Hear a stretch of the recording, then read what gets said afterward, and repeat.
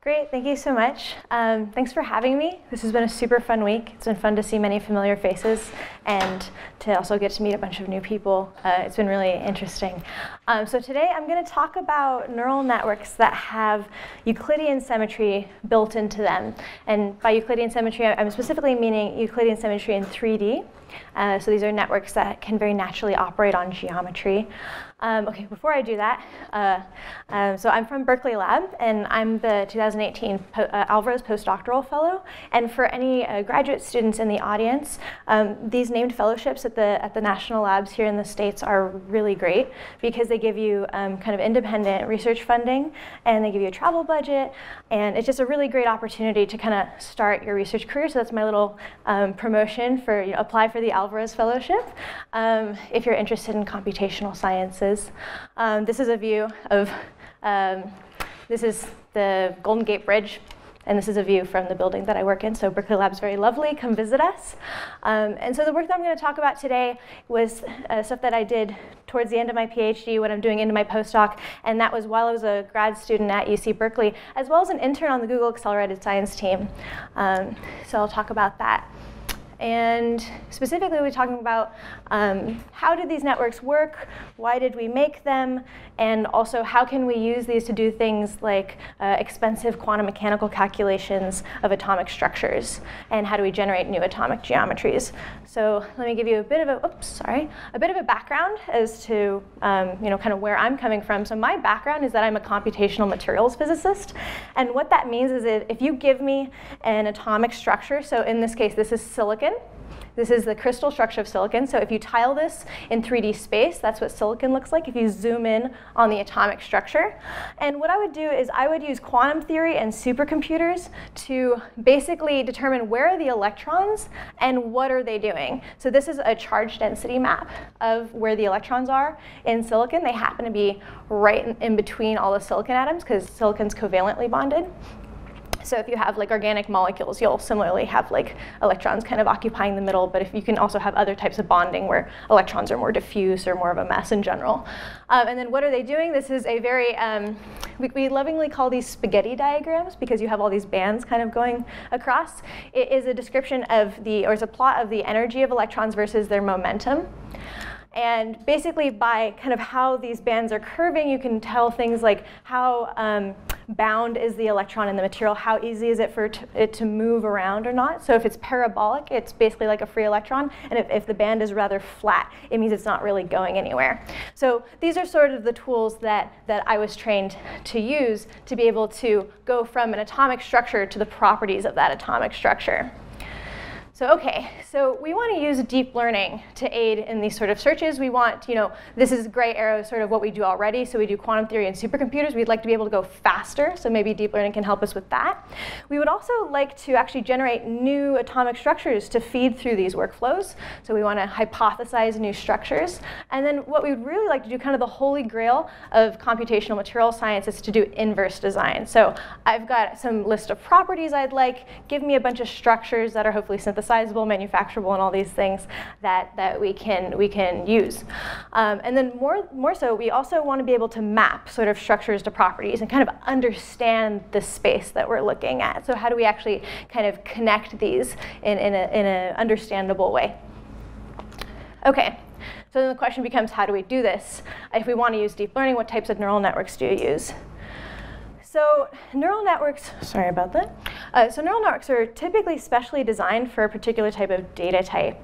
And usually assumptions about that data type are built into the network. So in the following diagrams, I'm going to use W to kind of abstractly represent weights or operations that the neural network does, and X to represent the input data. So let's say we're using a dense network. In this case, our inputs are vectors.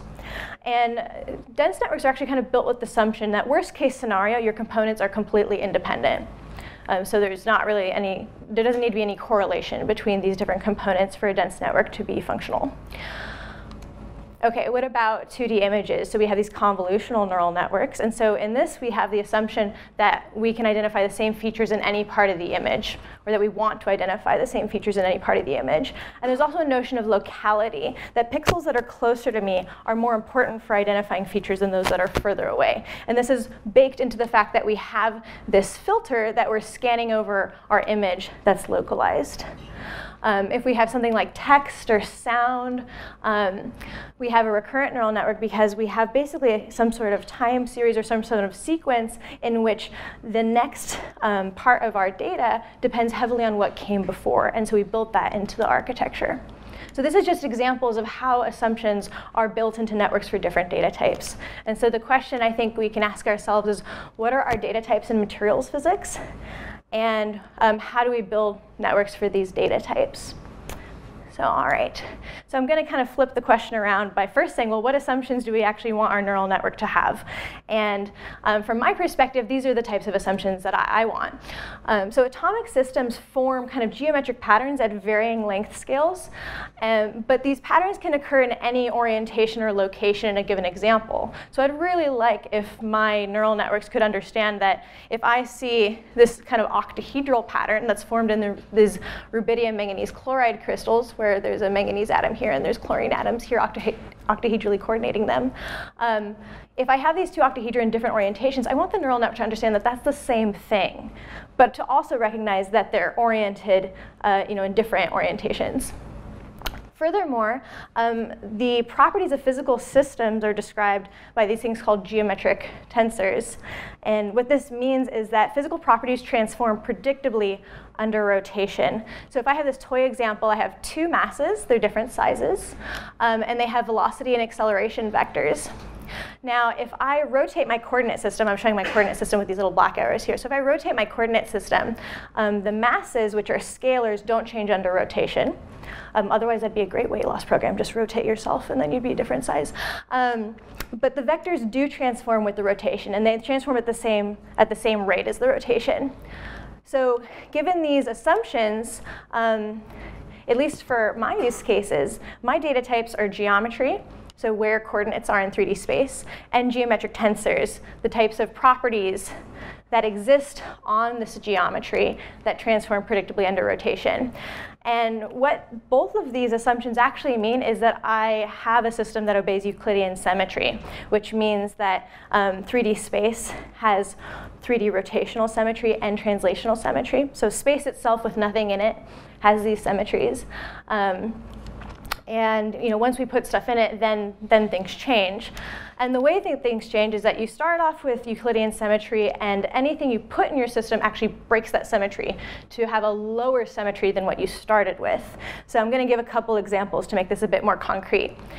So let's say I have a sphere. So I've put a sphere in 3D space. I no longer have Euclidean symmetry because now this sphere sort of defines a unique origin. So now I have this group called O3, which is basically all 3D rotations and inversions. So if I invert this sphere, it looks the same. So we went from Euclidean to O3, which is the orthogonal group, but 3D rotations and inversions. OK, let's say I have a cone. OK, so inversion is broken because if I invert the cone, it starts pointing down. OK, so we have to get rid of, it's not just going to be O anymore. But I still have a rotational symmetry around the axis of the cone. And so I have basically SO2 and then mirrors, which is more commonly known as the point group C infinity V. OK, so what if I put a cube? We're kind of whittling down symmetries. So if I put in a cube, now I've lost all continuous symmetries. So there's no continuous rotation that I can do where the cube looks the same. So now I actually have discrete rotations. I have some mirrors. And so this is actually a finite point group. This is the octahedral point group.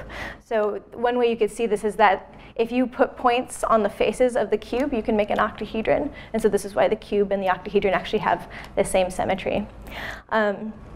But another type of way that you can break symmetry that's extremely relevant to crystal structures is that not only do you kind of whittle down your rotational symmetries, but you can also keep certain translational symmetries. So if I take the cube and instead now I stack the cube everywhere in 3D space, I've still broken many symmetries. I can't do a continuous translation. I can't do continuous rotations. So now I have discrete rotations, mirrors, and translations. And this is called a space group. And this specific space group that has the point group of the octahedron is called, very understandably, P-M or -3M. Or I like to do it by number. There's like 230 space groups, so this is 221. So this is sort of how you go from getting Euclidean symmetry to having your data break that symmetry into a lower space group. So if you have a network that has all these symmetries, or has Euclidean symmetry, you have all of these subgroups built into it. OK, pop quiz, because it's Friday. Properties of a system must be compatible with its symmetry. So if I sort of give you the initial configuration of a system, and I ask you, can it have a certain property, it has to be compatible with the symmetry of the configuration I gave you. So which of these situations where I'm putting the inputs as gray, so if I only tell you gray, which outputs in orange are symmetrically allowed? So we have A, we have 2 point masses with equal vectors. Let's say they're maybe velocity vectors pointing at each other of equal magnitude. We have B, 2 point masses of equal mass that have velocity vectors of unequal weight pointing towards each other. And then we have C, we have 2 masses of equal weight or equal mass with velocity vectors pointing down. OK, so how many people think that A is allowed? OK, we've got some hands. OK, A. How about, does anyone think B is allowed? No, maybe, some, OK. C? We've got more hands for C than B. OK, so it seemed like people pretty much uniformly picked that A is symmetrically allowed, B maybe not so much, and then C probably. So actually only the top one is symmetrically allowed. So what do we need to fix about B in order to make that symmetrically allowed?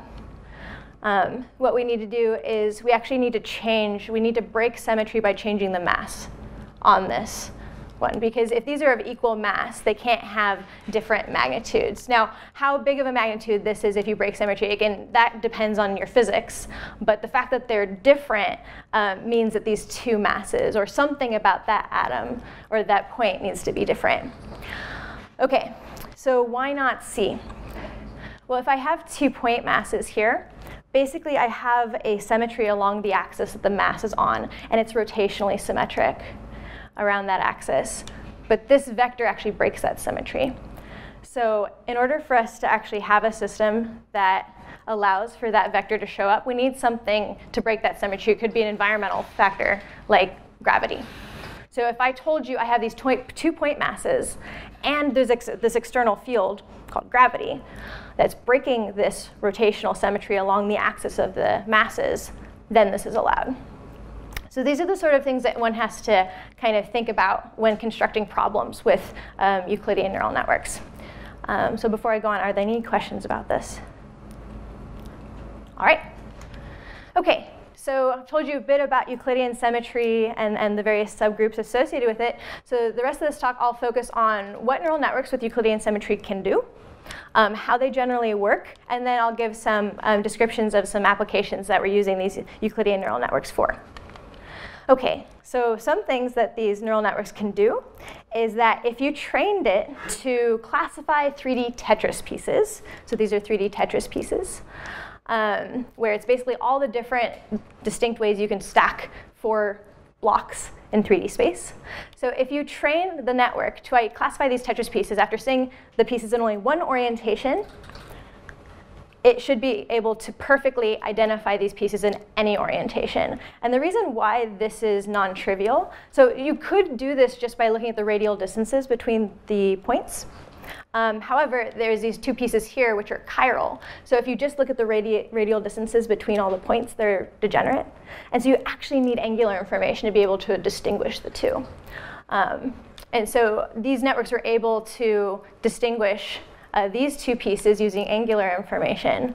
And so you can just train them on a single example of whatever pattern you want to recognize. And then you can show it any arbitrary orientation or translation it can identify. Question? Are you able to equivariance? Is that right? Yeah, and I'll go a little bit more, I'll go into more detail about this, but yeah, basically you have two sets of inputs to the network. You have the geometry, so where are things in 3D space? And then given those objects in 3D space, what features exist on them? It's basically kind of the same as an image, but an image, you always have this assumption that your points lie on a grid. So in this case, you may not just have points on a grid, so you have to actually specify that geometry. But I'll go a bit more into detail about that later. Any other questions? I love questions, so always feel free to ask them. OK, here's another thing. Let's say I have a molecule, and I want to predict the forces on that molecule. But then I also give you a rotated copy of that molecule, and I want you to predict those forces. If you use these types of networks, those forces are guaranteed to be the same modulo the rotation. So this is a nice property, because if I'm doing molecular dynamics, I want to make sure that I'm not getting different forces just because I rotated my molecule. And the nice thing, too, is that, I'll explain more of this later, but you can actually directly predict these forces rather than needing to do derivatives through an energy model. OK, another thing that's really cool, again, coming from a materials perspective, is there's often this ambiguity in how you represent crystal structures, because you're basically trying to express some pattern that tiles in 3D space. And in many cases, there isn't a unique way to do this. You might have a primitive cell, which is kind of like one of the smallest representations. So this is all silicon, which I showed you before. So this is one representation of silicon, kind of with its smallest representation, where you only need 2 atoms. This is a bigger one, and then this is a supercell. These are all exactly the same structure. So it'd be really nice if I can give this to my network and have it guaranteed that it's not going to predict something different just because I just changed my representation. So rather than constraining my representation, I'm baking kind of this symmetry knowledge into the network so that I have the freedom to choose whatever input representation is convenient for me, but I still have the same guarantees coming out. So this is really useful. And again, for those who are not so familiar with using unit cells, these are always periodic boundary conditions. So again, you're stacking these blocks in 3D space. OK, so how do they work? I'll kind of give an overview. I'll talk about the inputs to the network. So again, that you actually have these features, or the geometry, and then you have features on the geometry. Then I'll talk about these network operations, kind of how does it make it tick? How do we look at the kernels? And then what does the input and output to these networks actually mean? Oops. OK, so first of all, we start off with a sort of regular, traditional convolutional neural network in 3D. Except instead of images, we use points. And the reason for this is that images of molecules and atomic systems are rather imprecise and sparse, or there's kind of a trade-off between the two. So like if I have a benzene molecule and I want to represent it as an image, there's a lot of empty pixels here. And it's not going to scale favorably as I go to 3D, because if I keep having a bigger volume that's scaling as n to the third, every time I just want to add maybe a few more atoms. So we use points. So we basically take our convolutional network and we have to do a continuous version that's operating on points. And for those of you familiar with the Schnedt architecture, this is exactly what they do as well, where basically you have a convolution center, and then you have up to a certain radius, you have some nearest neighbors, and you're going to do the convolution over those nearest neighbors. So we do exactly the same thing. The thing that's a little bit different is that to encode the symmetries of 3D Euclidean space, there's translations and 3D rotation equivariance. So that's the part that's different. And again, let me just kind of reemphasize what it means for something to be equivariant versus invariant. So something that's translation equivariant means that, let's say I want to identify rabbits in images. If I can train a network to identify a rabbit in this part of the image, I'm guaranteed to be able to identify a rabbit in this part of the image and identify where it moved to. So like that there's a rabbit here, and now there's a rabbit here. So not only that it's there, but where is it? So that's translation equivariance. And what's nice is that convolutional neural networks have this baked into them because of reusing the same kernel at all centers. What about rotation equivariance? So if I have a rabbit here and I rotate the rabbit, can I get a guarantee that if I can identify this, I can identify that? And there's been kind of multiple approaches to this. The most popular one is data augmentation, which in 2D is very effective. You can basically make 10 copies of your data set at different rotations, train your network, and it will be able to sort of identify the same motif in various orientations. Not necessarily with the same filters, but it will be able to at least learn to identify those. This becomes very problematic in 3 dimensions because instead of 10-fold augmentation, if you want roughly the same angular resolution, you need about 500 examples. And so, that's a lot more training, that's a lot more weights in your network.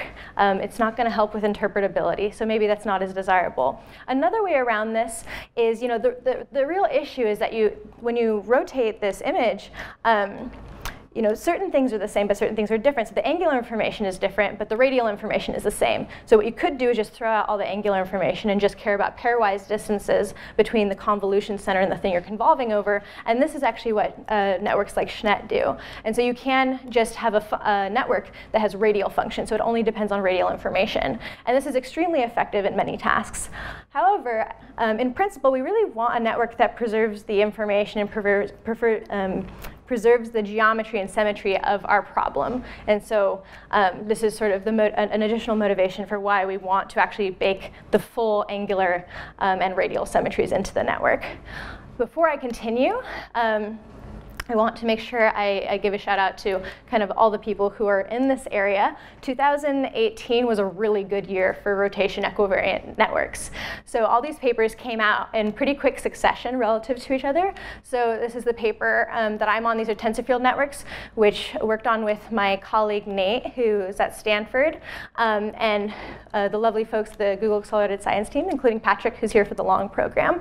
So we put out our paper. Then there's Rishi Condor and friends who put out the Clebsch-Gordon nets. They actually have a new paper, also Cormorant, which is it's dense, but it's got a lot of really beautiful physical intuition in it. So I highly recommend reading that if this is of interest to you. And then also there is Mario Geiger, Marie Sweller, Taco Cohen, and others who put out the 3D steerable CNNs, where these 2 networks were focusing on applying it to point clouds, and this one was mostly focused on voxels. But so there's many people who kind of had similar ideas around the same time. Because of this, I went to NeurIPS, and I wanted to make sure that I got to meet the authors of this paper, and so I got to meet Mario. And so Mario and I got to talking, and we're like, the math of our networks is extremely similar. It would be really great to have all our code in the same place. And so since NeurIPS in 2018, we've been merging our code together. And so now if you go to SE3CNN on GitHub, basically you'll find kind of the combination of tensor field networks and 3D steerable CNNs in the same repository, so you can use the same framework, and you can actually switch between voxels and switch between points fairly easily.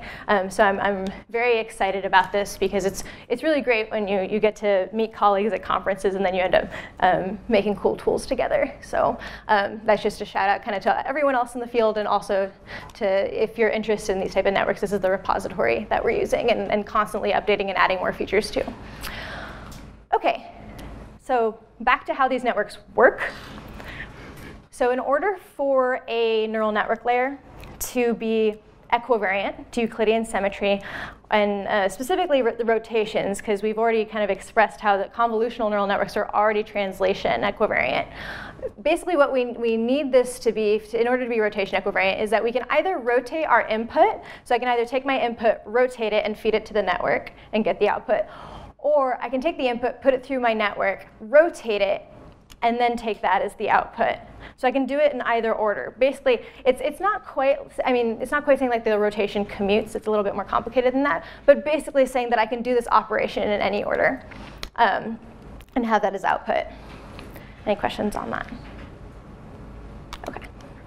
Cool. So as far as inputs to our network, so our inputs are the geometry and the features on that geometry. So again, giving this example of these 2 point masses. So I have 2 masses, and right here, and then I have these velocity and acceleration vectors. Now, an important thing about the way that we represent our inputs is that we actually break them up by how they transform under rotation. So I kind of mentioned before, scalars don't translate or don't change under rotation. They're the same, but vectors do. And so we will actually break things up into, okay, these are the features that don't change under rotation. These are the features that change with the rotation. And you can actually have features that change at twice the frequency of rotation or 3 times the frequency of rotation. They get a little bit more complicated, but these things very much exist in physical systems. So for example, if you had a 3x3 matrix on each atom, maybe representing like a moment of inertia tensor, you actually can break this matrix up to be represented by both components that don't change under rotation, so the trace of the matrix doesn't change. The antisymmetric component changes with the rotation. But then the antisymmetric components change with the rotation, but then the symmetric components change with twice the rotation. So we break this up by frequency. And likewise, our convolutional kernels also need to be comprised of functions that transform with a specific angular frequency. And these are the spherical harmonics. So basically, if we take our convolutional kernel, and because we're dealing with the continuous case, it's some argument of r vector. So if we have no symmetry, it's just some arbitrary w. But in our case, we actually break it up to be a radial component. The radial component doesn't change under rotation. It's rotation invariant. But then the equivariant part are the spherical harmonics here. So spherical harmonics, just to give a reminder, and also for those of you who haven't run into them. So spherical harmonics are extremely useful functions because of their properties under rotation. You may have seen them as the solutions to the hydrogenic wave functions. So these are the S, P, D, and F orbitals. They're also generally useful for representing signals on a sphere. But again, they're really intimately tied with rotation because they're the basis functions for what are called the irreducible representations of 3D rotations. And so the most important things I want you to know is that as you go up higher and higher in frequency, you get more and more functions. Whereas in 2 dimensions, if I have circular harmonics, I only have like 2 functions that have a certain frequency. In 3D, there's many more ways to have a distinct angular frequency. And this is sort of expressed by the increasing complexity of the spherical harmonics. Another thing I want to note, maybe to give some more intuition as to why these functions have particular frequencies. So L equals 0 is sort of proportional to just a constant. The L1 or single frequency spherical harmonics are proportional to x, y, and z. So as you can imagine, if I rotate x, y, and z, they are going to change with the rotation because that's basically a change of coordinate system.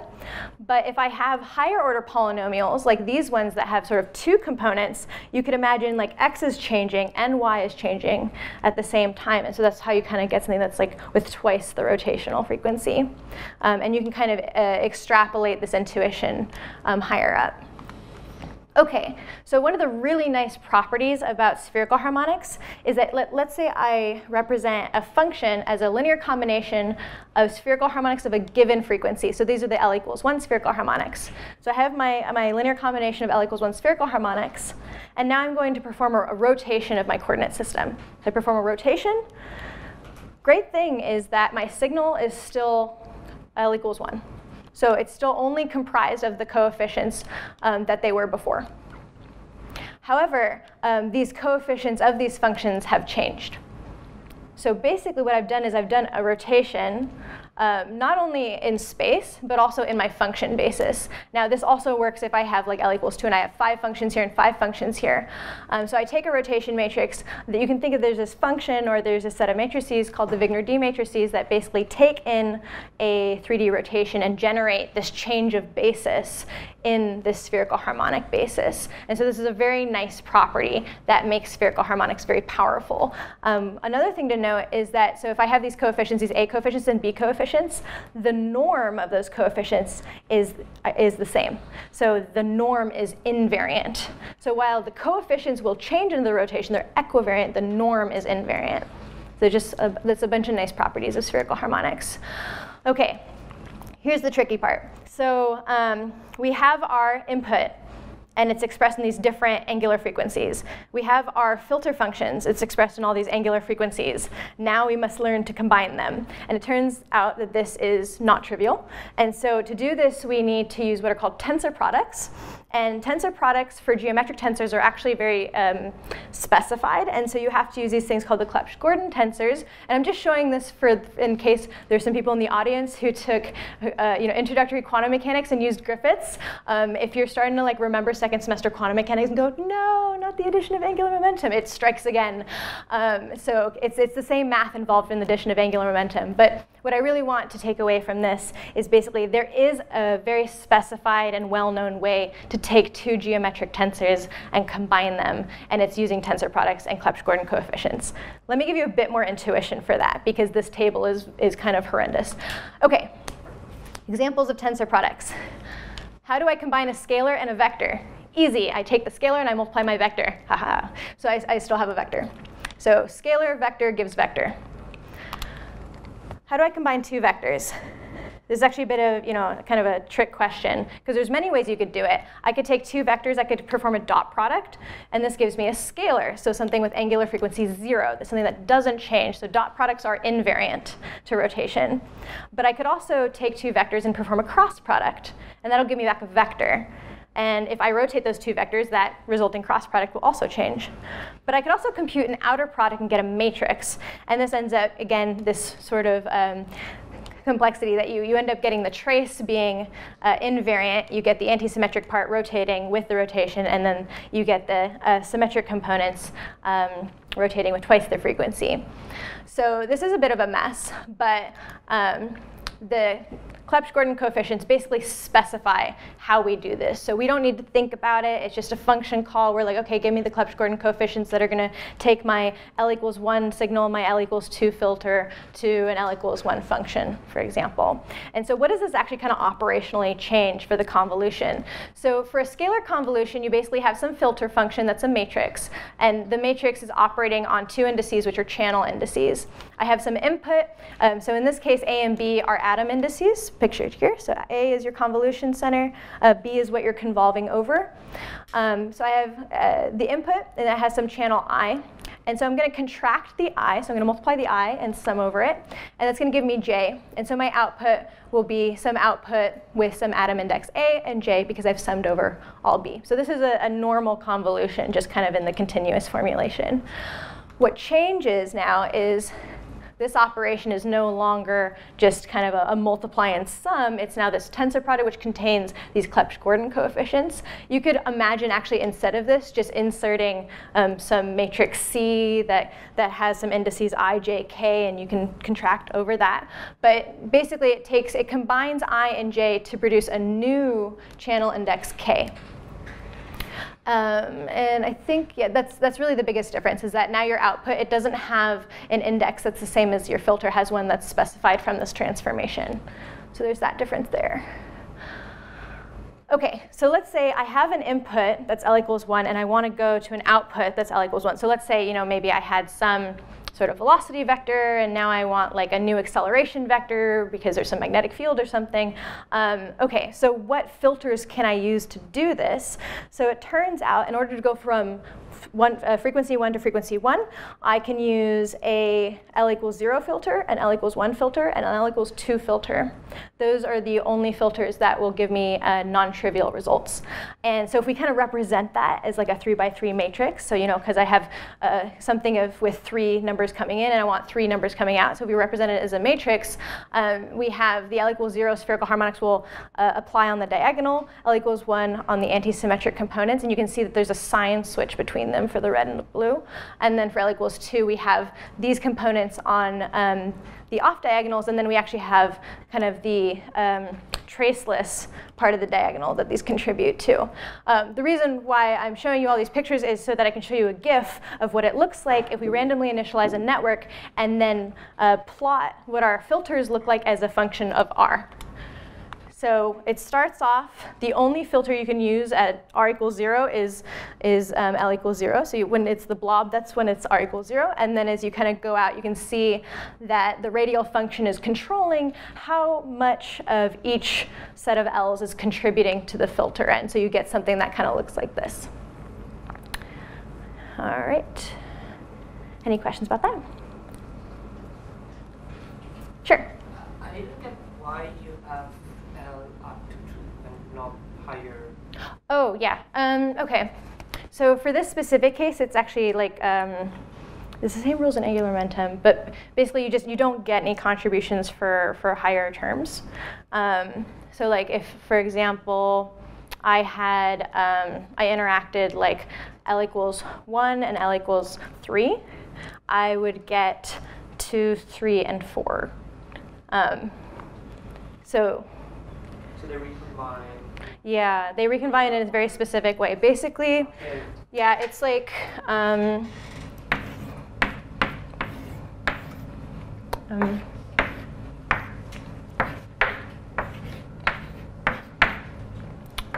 oops, sorry. Yeah.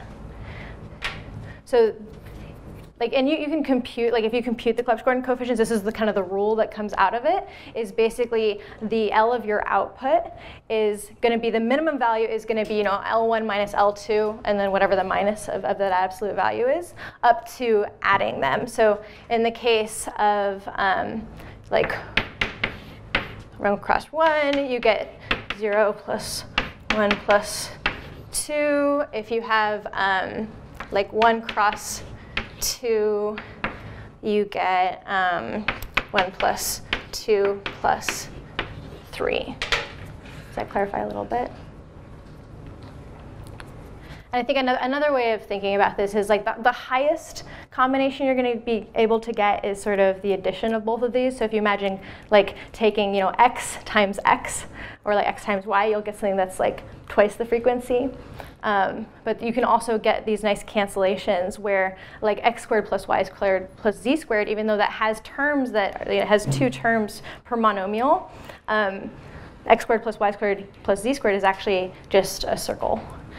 So it's just a constant. And so that actually reduces to something that's just has no frequency. That's like a conserved quantity.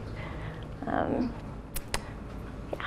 So I can try to give a better explanation offline maybe. OK.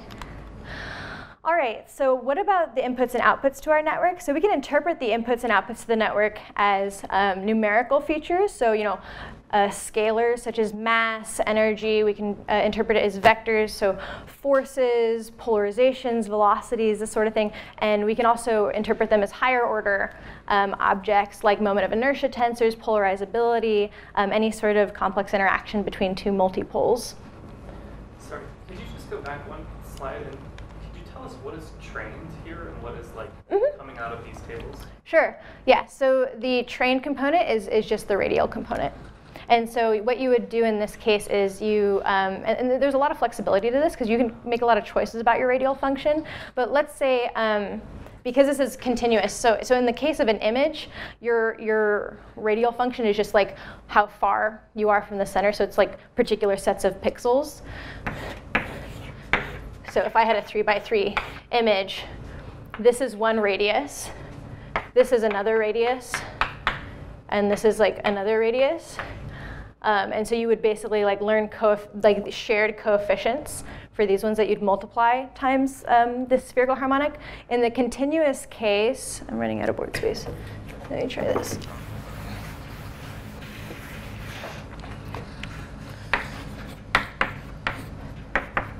So it'll be some learned coefficients. For simplicity, we'll just do like A, and over some basis functions.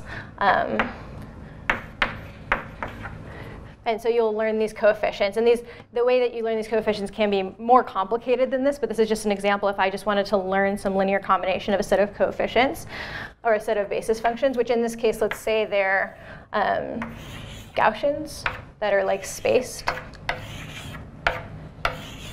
And you'll have like j of these. Are the basis sets really a function of the unit vector? here between them, or are they just a function of the magnitude? They're just a function. They're just a function of the magnitude. I mean, the BI. Yeah. Yeah. Sorry. Yeah. Thank you. Yeah. Okay, so you just learn a basis set combination, and you don't have to learn any. So these matrices you've drawn here, these are just fixed. Then? Yeah. Exactly. Exactly. Yeah. So anything dealing with the spherical harmonics and the Clebsch-Gordon coefficients are fixed, but we do have quite a bit of flexibility as to how we articulate that radial function. And the M index is irrelevant because you don't have direction. So the M index is highly relevant. I'm just kind of sweeping that index under the rug just because it would make this expression really complicated. The M index is extremely important. Basically, your radial function has to be applied to all m's of a given L. Otherwise, it's not rotation equivariant because in one situation, your coefficients might be all positive, and then in another rotation, it might be kind of negative. So you need to apply it the same to all of the m's of a given L. Any other questions? Oh, sure. Well, I'll just ask one more. Do you typically have these radial basis sets like decay to 0 at some fixed cutoff? Yeah. So usually just for computational simplicity, you do sort of define a radial cutoff, and then you can make it have nice conditions such that it dies slowly if you would like. I think that's kind of application specific, because there's certain cases where maybe you have a lot of knowledge that you can have a harsh cutoff because you know you're not going to have anything in between or not, but you have complete freedom to choose whatever radial basis functions are good for your application. So I think I might have missed this at the beginning, but are we talking about decomposing the environment of, let's say, one point, or do you have like a global center where you start? Great question. So so just as you do for normal convolutions, the center, the origin, changes as you move the filter.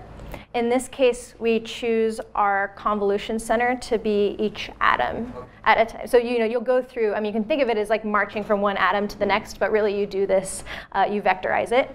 Oh no, one moment.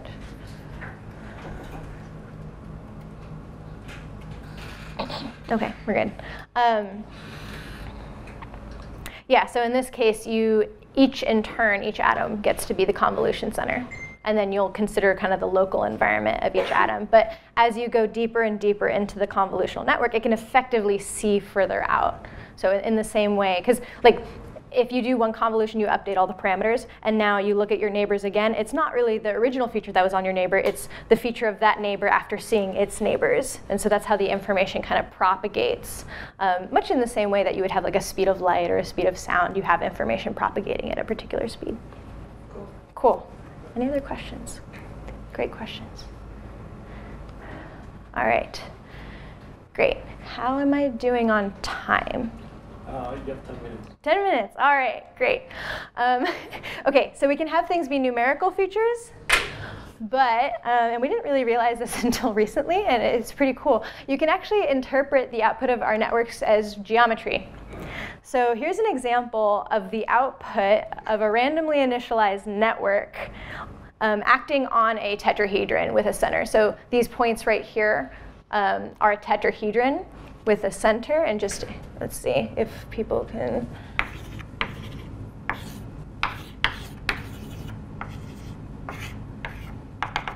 So that's a tetrahedron, lopsided. So you can randomly initialize these networks, and then you can get some random output, and you can actually interpret that as some sort of plot on a sphere, and you can interpret the amplitude of the spherical harmonic signal at that theta and phi as a distance. And so what's kind of cool is that you could imagine using this to actually put new points, so generate new geometry using these shapes by putting points on the peaks. And what's especially cool about this is that is actually a valid way of generating a point set. So you're able to generate something without an inherent order to it. So normally when you generate things, you're generating channel 1, channel 2, channel 3. And this is a way to generate that has no order to it, which is really useful when you're generating geometries that are highly symmetric, because there's no way to specify this point of the tetrahedron is channel 1, this point of the tetrahedron is channel 2. That would break symmetry. So that's a cool thing that we only realized like a couple months ago that we could do this, and we're still sort of figuring out all the ramifications of all the things you can kind of do with these networks, because you can sort of go between your physical geometry and geometry that your signal is representing, and kind of go back and forth between these. Okay. So in the last 10 minutes, or last probably 8 minutes at this point, I'll cover some applications of Euclidean neural networks, and I'll stay a little bit high level, especially given it's short time. So you can apply these for doing molecular dynamics. So my collaborators, Simon Batzner, who's in Boris Kaczynski's group at Harvard, they've been using these networks to do molecular dynamics on the MD17 data set, which are molecular dynamics trajectories on the following molecules. And I don't have the results here because they're writing up their paper right now. So if you're interested in this, I strongly, I don't have their names on there. Oh, no, they're right there, okay. I strongly recommend getting in touch with them, because they have a lot of really cool results and a lot of cool plots showing that that they're able to reconstruct all the vibrational properties of all these molecules. So it's really neat. Okay, and then one application, so Alex, who spoke earlier in the program, is on this paper. So Christoph Schutt and friends over at TU Berlin, they've been using these neural networks to do something really neat, which is basically given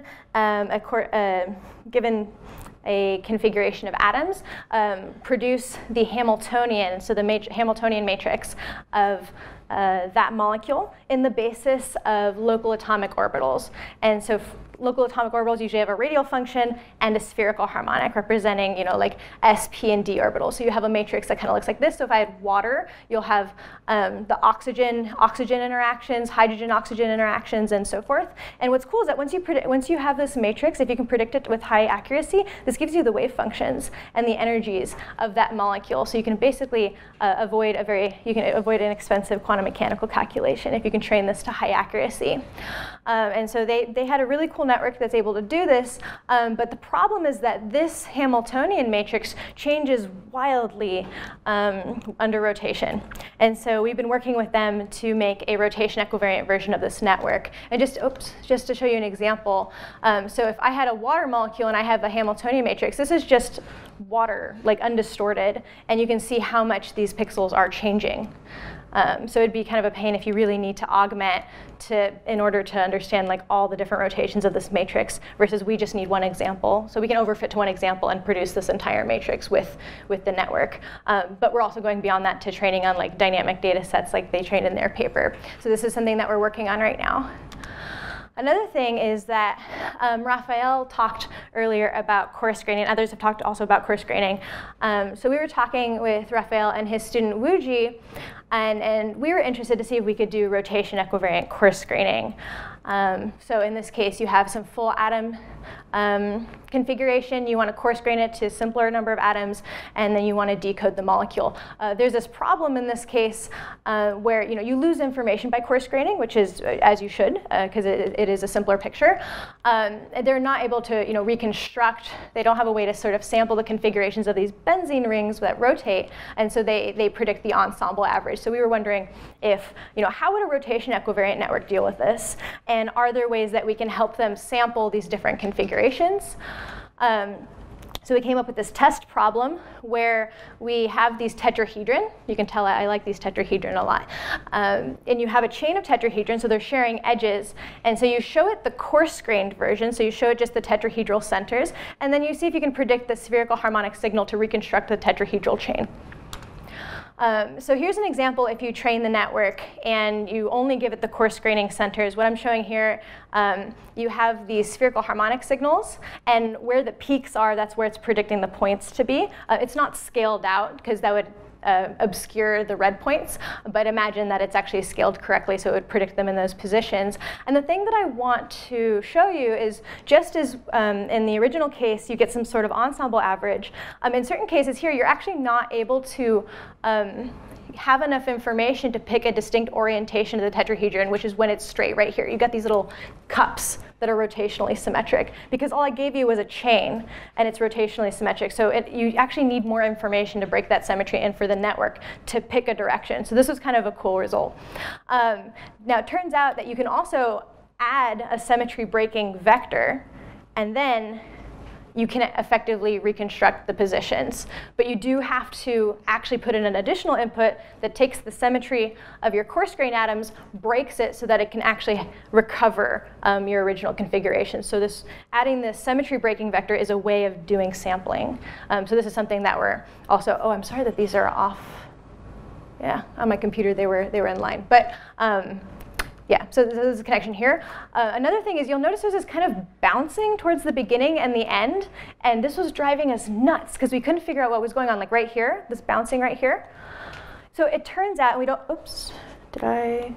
OK, so it turns out when it's doing this, it's hitting a critical angle. So these tetrahedron will form a spiral if you were to add more of them. And the bounces correspond with when it gets a like new symmetry on this chiral chain, when the chain has a certain periodicity. So this is kind of weird. So something like with symmetry is actually going on here. We don't understand it yet because we only figured it out last week. But we're really excited because we think we're going to learn something. OK, how many more? I'm probably over time. It's over, but. OK, well, quickly, the thing that really got me into deep learning was generative models. And so I really wanted to figure out how to make an autoencoder for discrete geometry operating on points. And this is a hard problem because effectively you have geometry. You would like to map it to a vector, which is basically a trivial geometry with a vector on it. And then you want to go back out. So how do you actually go about this? So I think what we can do for at least atomic structures is that we can use the knowledge that atomic structures are made of different hierarchies.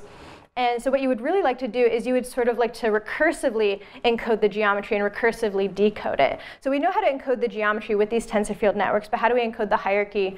How do we decode the geometry and decode the hierarchy as well? So this is kind of a sketch of how we're currently doing this. So this is something we're working on right now. And we have test networks for doing this. They're very slow, but they're so far able to work on Tetris. Basically, what we start off is you convolve. So if you have these two tetrahedron, you convolve to featureize these different atoms. And then what we actually do is that then we want to kind of figure out these clusters. What's going to be our clusters for the next layer? And the way that we do this is we actually will have each atom create copies of itself. Because in this situation, this atom, for example, might want to be part of this cluster and this cluster. And so we enable it to be able to do that. And so once we've done this sort of blooming operation where it copies itself, and then we cluster them, then we do sort of a selective convolution. So if this point was made up of points from here, here, here, and here, you do a convolution just over those neighbors and featureize your next thing. And then you'd kind of put this back through the whole system again. And then to decode, you start off with your trivial geometry with some spherical harmonic feature vector on it. You use part of that to generate the new geometry, and part of it to then you do another convolution where this guy's going to look at this guy, this guy's going to look at this guy, and do another convolution to get its new features. And then you would do this recursively again.